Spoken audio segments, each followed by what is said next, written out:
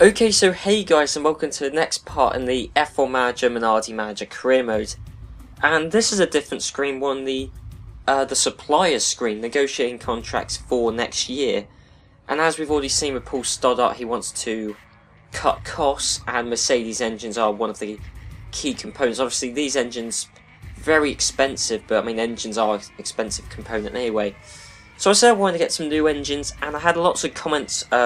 Well, quite a few comments from you guys, because I was favouring Mugen Hondas, and quite a few of you commented saying Mugen Hondas.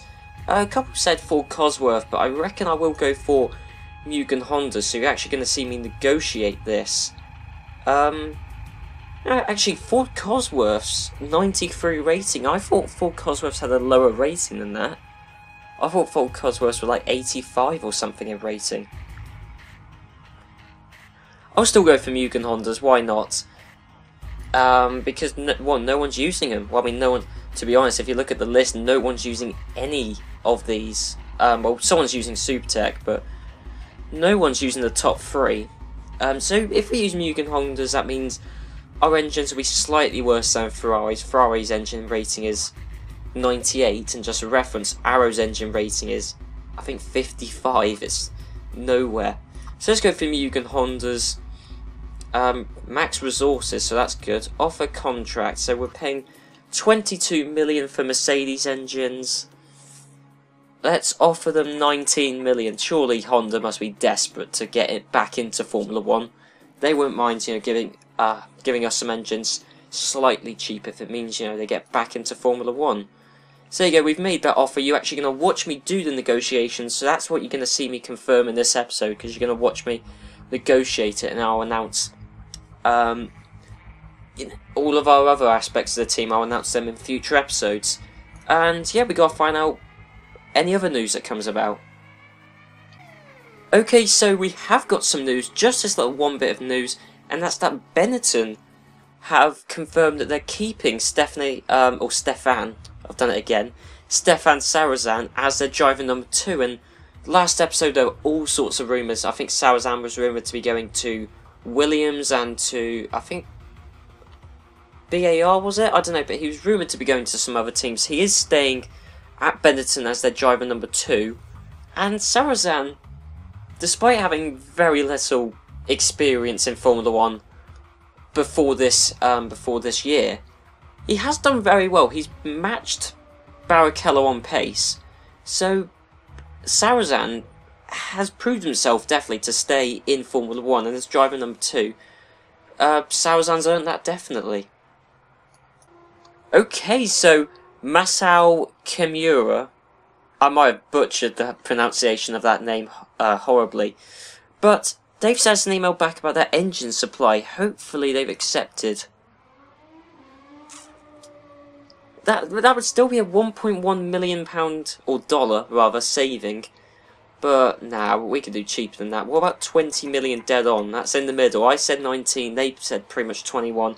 We'll meet in the middle. 20 million dead on. Hopefully they'll accept that now. Okay, statement from Ferrari. What on earth could this be? So, okay, Michael Schumacher, no surprise, is staying at Ferrari as their driver number 1. And as we saw, I believe it was last episode, it was recently anyway, that Ralf Schumacher is going to be Ferrari's driver number 2 next year. So we're going to have both Schumachers, because I thought Michael was already confirmed. It turns out he wasn't, but he was always going to Ferrari, wasn't he? He wasn't exactly going to move. So next year Ferrari are going to have an all Schumacher driver lineup, or at least race driver lineup. So that'll be very interesting to see. And in fact, that's how valued Michael is. Look, 22.4 million. I mean, that's as much as our engines cost. So that's how highly valued Michael is in this game. I think Mika Hakkinen, we're only paying him 7 million. Normally, I think the game only expects people to pay about 12 million for him, 12, 15. So Michael's way more highly rated. Okay, so we've got a reply about the engines once again. Hopefully they've accepted this time. They're not going to be stubborn with their 20.9. Oh no, they've accepted the offer. Okay, that's good. So we've made over $2 million a year saving there, and we've still got very good engines. the second best engines we can buy, the second best engines on the grid. Ferrari will actually have a stronger engine next year, but we should have a stronger chassis. Oh no, they have got Roy Bryn this year, haven't they? I think they do have Roy Bryn, so it could be quite close between us and them next year, but we've still got some good engines, so that's good to see. Right, we got 2 confirmations here. So Williams confirms Giancarlo Fisichella as their driver too. So Fisichella, he was at Benetton, wasn't he, in '99? Then he was at McLaren. Now he's at BAR, and now he's going to Williams. So he's going all over the place. But of course, Ralf Schumacher, very good driver, has always been Williams' number 2 driver. Now Schumacher's finally left. They did need to replace him, and I think Fisichella is one of the few drivers left who could be as good as Ralf Schumacher. Ralf Schumacher, especially last season, was exceptionally quick, but I think Fisichella is a good replacement. And we got Neil McEwen as Williams' test driver. Thankfully, he won't be back racing, although he did get a race win last year, didn't he, at Hockenheim, which was spellbinding. But he's going to be a test driver next year for Williams, and a couple of people were thinking that I may have got Neil McEwen as my race driver. Now that would have been ballsy to get him as a race driver, and we haven't. But I guess it was a good shout. He's had experience with Ferrari. He won a race. I guess it was a good shout, but no, he's going to Williams. So that's that speculation over. Right, we got 2 more confirmations here. Prost confirm Wirtz, Alexander Wirtz, as their driver number 2. So Wirtz, again, one of these drivers who's always been round the mid to bottom teams. And Prost, don't they currently have the worst chassis on the grid, and I don't think they show any promise to be moving up the field next year, so it's going to be a bit of a dead-end position for Wirtz, but Wirtz has never really been with an amazing team this series. So, there you go. And Nuka Pern's still from McLaren. I don't understand McLaren this series. They've never confirmed anything good, really, ever since they started. Apart from the confirmation of Jacques Villeneuve for last year. Apart from that, that's the only good deal they've done. And even now, they've still announced they're using Tag Electronics, which are pretty poor ones. I mean, I just find it weird, to be honest. I don't know what McLaren's doing, and they're not making progress up the field.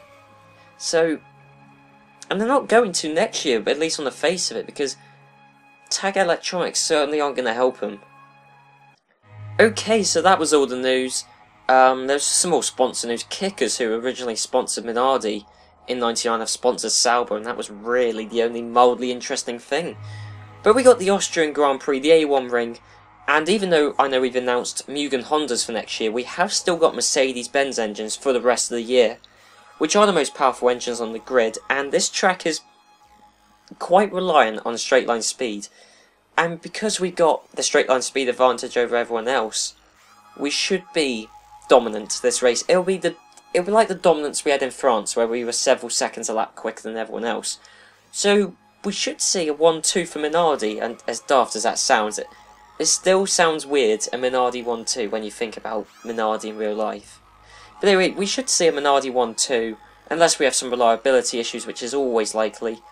But yeah, the Austrian Grand Prix should be good for us, and we'll just have to see how it goes. Okay, so these are the practice results, and this is exceptional. Heinz Frentzen is quicker than Michael Schumacher in practice.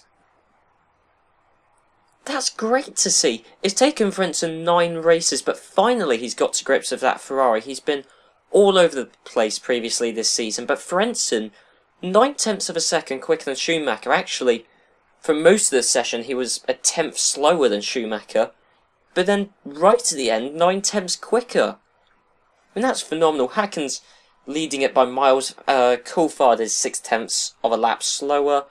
Michael Schumacher 4th, Fisichella 5th, De La Rosa 6th. Stephen Watson, who some people reckon I might have got as my driver for next year.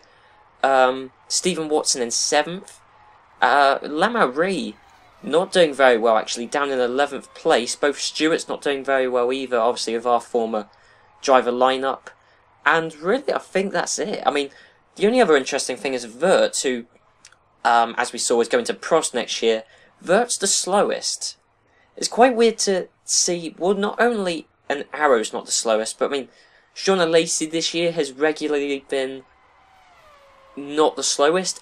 Genet, even this year with the Arrow's strengths, Genet has been near the bottom, but, well, at the bottom I should say. He is still near the bottom in 20th, but Genet was actually only a few tenths of a second a lap slower than a Lacey, and was actually 2 seconds, well, over 2 seconds a lap quicker than Minardi and Wright.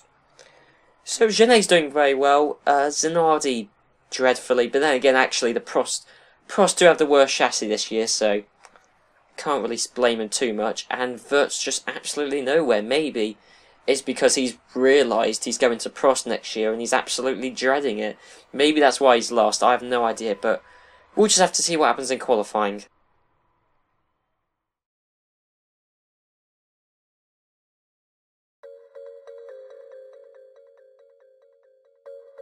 Okay, so qualifying for the 2001 Austrian Grand Prix has ended, and there are many predictable results here, but there are still some surprises and some antics happening qualifying, so let's go through it.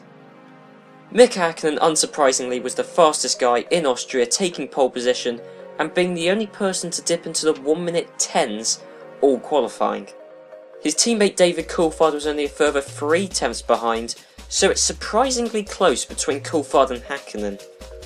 However, what is telling is that Coulthard is really feeling the pressure from his championship rival and teammate Mika Häkkinen, as David Coulthard spun out in qualifying, not due to a car failure, but due to his own driver error. Jeez, Coulthard, what on earth happened there? So with Coulthard crashing out in qualifying, and with it not being down to a car failure, things really are heating up at the Minardi team, and who knows whether Minardi will be able to keep David Coulthard under control, or whether he's going to buckle under the pressure from his teammates. Michael Schumacher predictably is in 3rd place, but what isn't predictable from the last 8 races is that Heinz Frentzen is only 8 tenths of a second slower than his teammate Michael Schumacher, so Frentzen is finally stepping up to the plate, making the most of his Ferrari, and is almost challenging Michael Schumacher. In 5th place is the Williams of Ralf Schumacher, and his teammate is also stepping up to the plate and challenging him, as Stephen Watson is in 6th and set a lap time half a tenth of a second slower than Ralf Schumacher, so while Ralf is still on top, it's a very tight margin. Giancarlo Fisichella is in 7th in the BAR, with both Jordans of Della Rosa and Trulli in 8th and 9th. Patrick Lamarie is in 10th, Villeneuve in 11th, Sarlo 12th, Eddie Irvine a lowly 13th, although he is ahead of his fellow countryman Damon Hill in 14th. The Stewarts and McLarens are a good 1.5 seconds clear of the next car, which is the Sauber of Alexander Wurz in 15th.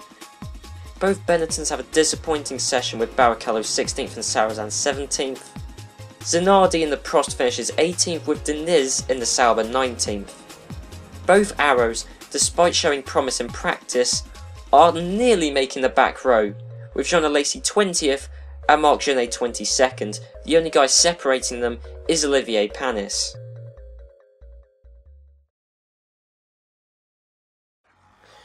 Okay, so here we are on the race strategy screen. A one-stop strategy, that's what I like to see.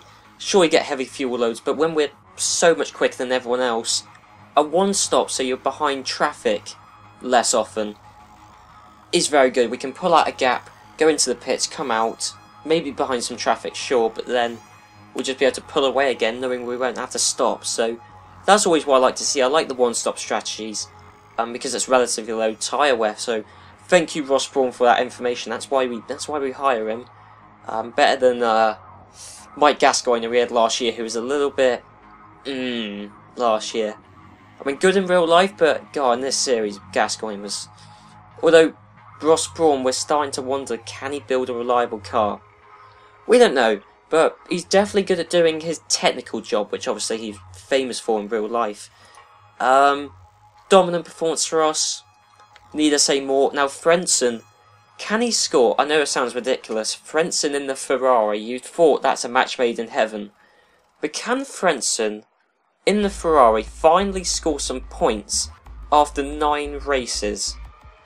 I mean, you assumed it would have happened after the first, second, absolute most third race, but Frentzen's had some shocking reliability. We'll have to see whether that's changed. But, I mean, we've had some shocking reliability as well, to be honest. We'll just have to see how the race goes for us and for Frentzen. So let's just see the start of the race. So we'll tell both our guys to hold position. I don't really see why we would need to risk telling our guys to push, especially as we put our guys on risk everything in qualifying, and they both actually retired with a driver error. Mika Hakkinen did as well, actually, but they both set their risk everything lap, so it was no big deal, but they both crashed due to a driver error. Schumacher staying ahead of Frentzen, I do believe, although they're both dicing it out behind both Minardis. So it's an all-Italian team top 4, which is predictable knowing this series, well, knowing the 2001 season. Actually, no, Schumacher's behind Frentzen. So Frentzen has got ahead of his teammate. Is Schumacher going to repass his teammate? No, he's not. Frentzen. Frentzen, there you go. Come on, Frentzen, in 3rd place in the Ferrari. This is what I want to see. I like Frentzen as a driver. He was a very good driver. Make no mistake of it. Why he's done so poorly this season is beyond me. I mean, he hasn't even scored any points this season. And I think he did pretty well in 99. In this series is 99 season. So I have no idea what's going on with Frentzen. So there you go. But Hakkinen's pulling out away from everyone. Coulthard was reasonably close on pace, especially in qualifying. So we could see them battle it out together. And someone did actually comment saying that they're getting sick of Hakkinen domination, which I don't blame them. I mean, Hakkinen, what's he on, 70 points? I think Schumacher's on only 29. I think Coulthard's only on about 26. So, if you guys do want me to bring in team orders to... God, there was nearly a crash between a McLaren and... What was that? Was that an Arrows? How on earth has an Arrows got ahead of a McLaren? Okay, that's weird. Is Schumacher going to get past Frentzen now? Heading up into the first corner. I think Frentzen's going to hold the place, actually. Very close, actually. But Schumacher and Frentzen, epic battling there.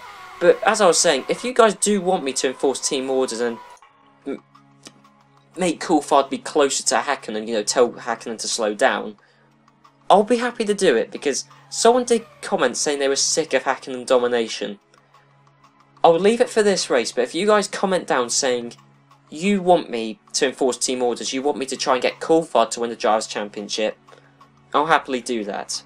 But anyway, one more interesting at this moment in time is Frentzen. I don't think he's going to hold 3rd for the rest of the race. No, he's not. I want him to get a points finish. 4th. I'll be over the moon if he gets 4th. I mean, Frentzen, as I said, scored no points, which is staggering. But still, Frentzen's got to hold out Ralf Schumacher. He's a good 20 seconds ahead of Ralf Schumacher, so I think Frentzen's quicker. Yeah, Frentzen is quicker than Ralf Schumacher, so Frentzen should, at the very least, finish in 4th, unless he retires. Frentzen has also had a few driver errors this year, so we've got to watch out for that. At least he out of an engine failure, which is bad for Arrows. We know they don't have a massive supply of engines.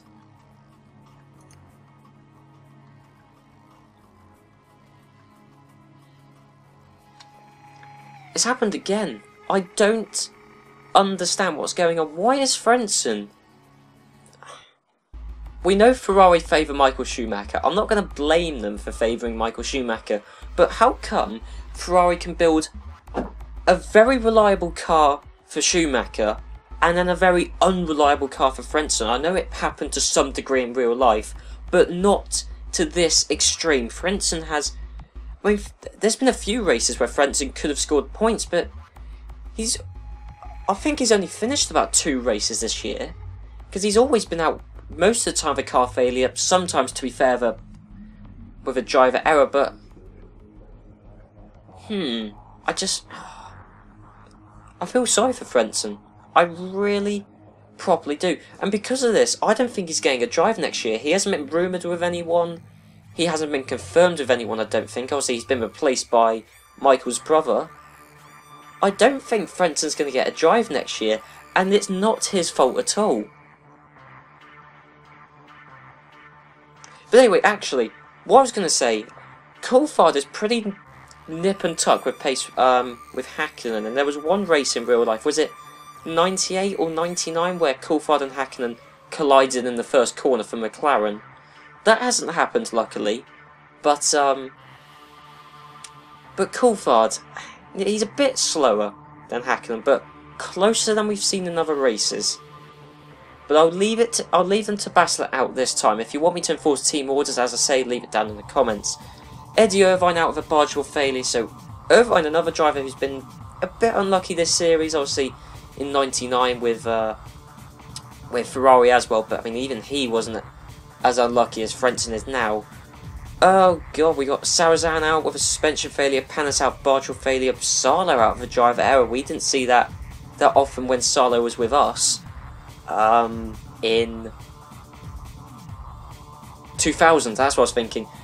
BAR, well, Fizzy Keller out of a fuel error. We rarely see fuel errors. Apart from in Malaysia last year, the last race of the season, that was very odd. Well, engine and fuel errors for us. Well, for us it was a fuel error, everyone else was an engine failure. Ralf Schumacher out of an engine failure. Okay, he's been a bit unlucky there. Della Rosa is up into 4th place. So Della Rosa in the Jordan has been quicker than Lamary in the BAR and Villeneuve in the McLaren. So Della Rosa's actually done very well. Trulli proves himself to be very quick in Monaco, but Della Rosa's proven himself to be very quick now in Austria. But it's been a dominant race for us. I mean, look, Hakkinen and Coulthard, only a 25-second gap, which in this game is not massive. It sounds massive, and in real life it would be, but it's not in this game. Stephen Watson out of an engine failure. God, that's unlucky for him. Really unlucky. 2 engine failures for Williams, and they use Supertec engines. I'd be worried if I was Supertec, because who's going to want a Supertec engine after this race? And Trulli out of a driver error just after I was praising how quick he was in Monaco. Where is Hakkinen? So there's Hakkinen. He's got a large portion of the lap to go, but it's a very short lap at Austria. And I think this will be a shorter episode than usual we see this series. Obviously still a long video. I mean, to anybody who's watched this entire series, I mean every single episode, I commend you, because I mean, this series has been going on for over a year. I believe I started it in January last year. So this is a series that's been going for a year. It's nearly ended. But if you've watched all of these videos, I commend you, because wow. I've watched Let's Plays like all the way through that have been about 50 videos long. But normally they're only about 15-20 minute videos, not 30-35 minute videos. There's Hakkinen blitzing it past Wirtz. I mean, that shows the difference between the Minardi and the Sauber. But Hakkinen's going to come around the last corner, and Hakkinen's going to win the Austrian Grand Prix for Minardi. That is fantastic for Hakkinen. And Hakkinen has now extended his championship lead even further over Michael Schumacher and David Coulthard. Of course, Coulthard in 3rd in the Drivers' Championship at the minute. I think he might take 2nd in the championship. He might not, but he definitely could take 2nd in the Drivers' Championship, overtaking Michael Schumacher as Coulthard finishes 2nd. David Coulthard finishes 2nd. So there you go, and Minardi 1-2. We haven't seen too many of them due to reliability issues. But yeah, Coulthard might well overtake Michael Schumacher in the Drivers' Championship. Schumacher in 3rd place. We then got Villeneuve in 4th, Lamary 5th, and Della Rosa in 6th, with Damon Hill just finishing outside the points, well, 2 laps off, but you know, he was 1 place off a points finishing place, which would have been good to see for the former Minardi driver. But 16 points, 1-2, only 20 seconds apart, Hakkinen and Coulthard. So yes, I know people complaining about Hakkinen domination, but Coulthard, sure, he crashed out in qualifying, so did Hakkinen as well. Coulthard's getting closer to Hakkinen, so that's good to see. But anyway, Hackney first, Coulthard second, Schumacher third, Villeneuve fourth. That's a pretty formidable top four right there. Lamari fifth, De La Rosa sixth. Who was the last finisher? Minardi, typical. Genet in 10th. What about Sarrazin? What happened to him? Oh, a suspension failure, okay. Because of course we got two real-life Minardi drivers on the grid, Sarrazin and Genet. Of course, Sarrazin only did one race, but still. And then Genet, I do feel sorry for him. Maybe I should have signed him. I mean, maybe, you know, I don't know. Maybe I should have got him in. I've basically just spoiled it now. In case anybody was wondering, I haven't got Genet. I've just accidentally spoiled it there. But no, I haven't got Genet for next year. Actually, he might already be confirmed to be staying at Arrows. I can't remember the future for Genet. But Minardi dominated Austria. Yeah, 1-2 victory for us. Okay, my eyes are deceiving me. I thought I said something about Jean Todt then. I'm like, what? Jean Todt? The wrong team. But no. P.S. Luton Rules, of course, manager for Minardi, not Jean Todt. That's the wrong team. But Jean Todt's not happy, to be honest. I mean, his team can only build one reliable car. But anyway, race report, Ross Brawn. Yes, Ross Brawn, you built a reliable car. For one of the few times this series we've got both cars finishing. That was a regular occurrence in 99 and 2000. Hasn't been this year, but we're still the dominant team. Got a ton of money there, 4.8 million prize money. And, okay, actually, Ferrari are winning the aero development race, actually. Yeah, I mean, BAR are there with the suspensions, we're there with the chassis, engine, brakes and electronics. But in terms of aero development, Ferrari are on top. But then again, of course, they got Rory Bryn, and Rory Bryn is slightly better in terms of research and development of new parts than Neil Oatley is. So it's expected that Ferrari would be on top of that. But then again, Ferrari haven't got an amazing chassis this year. But there you go. Anyway, let's have a look at the driver standings. Actually, no, okay. Coulthard hasn't overtaken Schumacher. In fact, Coulthard is now only on 26 points. I thought he was already on 26, but anyway, Coulthard's still a way off Schumacher, but look, Hakkinen, 80 points. Actually, I don't think Coulthard could win the Drivers' Championship. Right, how many more races have we got left? We got 6 more races, am I right? Germany, Hungary, Germany, Hungary, Belgium, Italy, Europe, Malaysia, Japan. Okay, 70 potential points for any driver to get. Coulthard could still win the Drivers' Championship, but it would require him to win every race, and Hakkinen. Basically, if Hakkinen retired every race, Coulthard could win. Schumacher could win. I mean, the season's not over. People can still overtake Hakkinen. I mean, theoretically, Trulli could still win the Drivers' Championship. Everyone below Trulli cannot win the Drivers' Championship now. De La Rosa and below can't win it.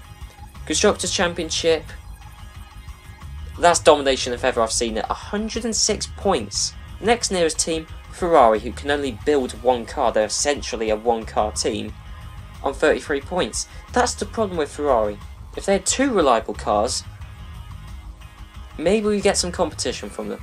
Maybe, but well, anyway, yeah, we haven't won the Constructors' Championship. By no means have we won it at the moment, but of course we're going to win it, but we haven't mathematically won it already. Manager rating, way ahead of everyone else, because we've created a dominant team. Craig Pollock for BAR second, Ron Dennis, despite his stupid confirmations for engines and etc., is in third.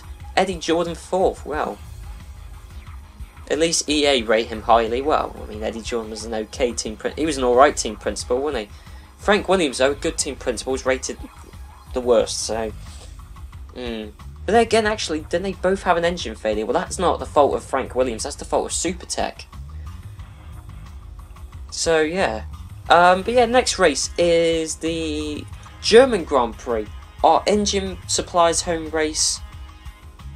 And that's it, actually. It's our engine supplies home race. It's the track which on paper favours our car the most. Massive reliance on straight line speed. It favours our car the most. And of course, what was I going to say? Of course, nothing's certain with this track. In 2000, Neil McEwen won. And wasn't it Damon Hill was overtaken by Johnny Herbert literally within the last 2 seconds of the race? I think Damon Hill was going to take 4th or 5th, and Johnny Herbert took him away from him on the start-finish straight. That was an exceptional race last year, one of the best races last year. Can it be one of the best races this year? We'll have to find out next time. So I'll see you then.